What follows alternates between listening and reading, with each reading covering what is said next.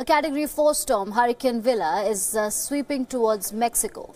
It's a potentially catastrophic storm that is expected to make landfall on Mexico's southwestern coast in the next 24 hours. The hurricane has now sustained maximum sustained winds of 260 kilometers per hour.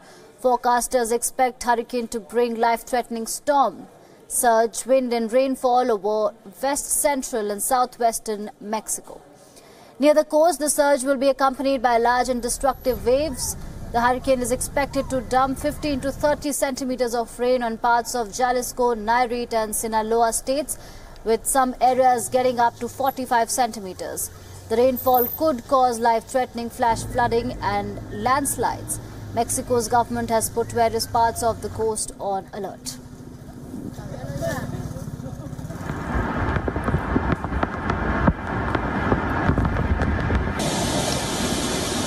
Flooded waterfall can be seen smashing down forcefully and causing local flooding in videos shared on social media.